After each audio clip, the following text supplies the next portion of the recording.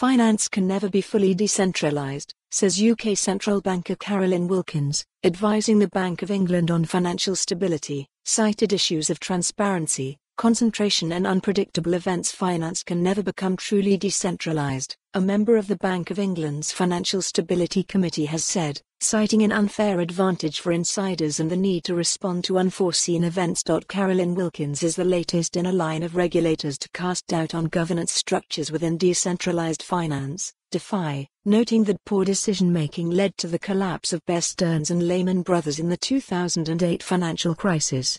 "I think there are hard limits to how decentralized a system can become in practice," said Wilkins, a research scholar at Princeton University who sits on the Bank of England's Financial Policy Committee, FPC, in a speech published on Wednesday. The FPC was set up after the crisis to spot potential risks to the overall financial system.